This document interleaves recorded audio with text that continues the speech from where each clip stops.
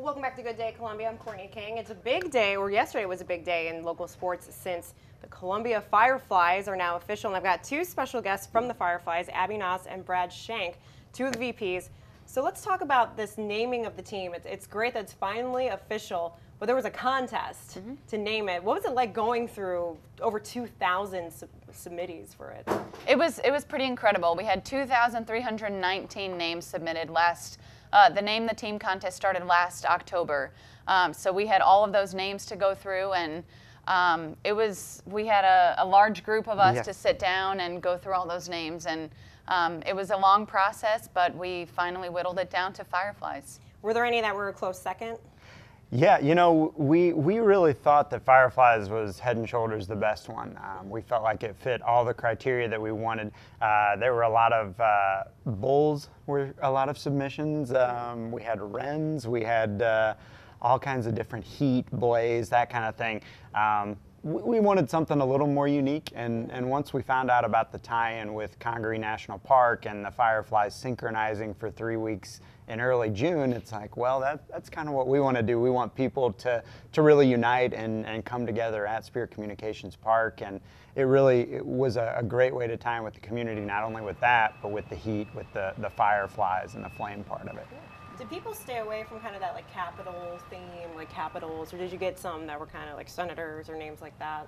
No, we got quite a few. I mean, there were still quite a few. You know, the Capital City Bombers, which obviously were here for a long time. Right. We did have some that tied in with the Capitals, you know, the Senators, some of those things. So there was some tie-ins definitely. I think we even had one that was filibusters, and that would be an interesting, unique one. But I don't. Yeah.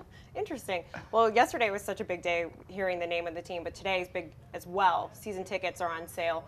I mean, opening day is not till April, but why is it so important to get the season tickets out there now? Yeah, we really, mainly because we've had people asking for a long time now. I mean, people are excited about the ballpark, and so once we actually got our identity and got our name, you know, that's the point where we said, okay, we need to give people an opportunity to kind of reserve their spot in line and get ready to pick out these tickets. So 11 a.m. today, they can go to ColumbiaFireflies.com, and there will be a link there which will give them all of the season ticket pricing, everything from full season tickets all the way down to 12-game mini season packages for $99.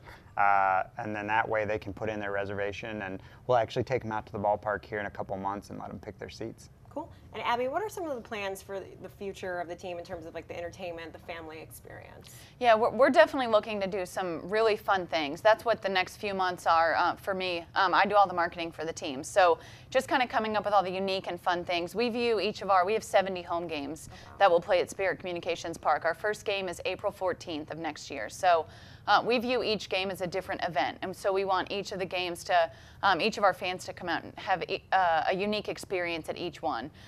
So we've got quite a bit of planning to do, whether it's a different theme night, a different promotion going on, maybe it's a Thirsty Thursday. So we've got quite a bit of time to do that planning. I mean, it's kind of getting to be crunch time, but lots of different things to do, whether it's fireworks shows or like those theme nights that I said, but just different fun things that we can do for families or different corporate outings and things like that, just to kind of create some good entertainment for the fans. Yeah, absolutely. Everyone loves the theme nights, especially at minor league games. They're so much fun. Yeah. You guys have some merchandise with us. You want to show it off? Yeah. We have merchandise available right now on ColumbiaFireflies.com, and then we're also going to be at the Soda City Market on Saturdays, starting this Saturday, August 8th. We have some limited merchandise right now, but we will have some more things kind of as the months go along, and we can get some more stuff in. So. Cool.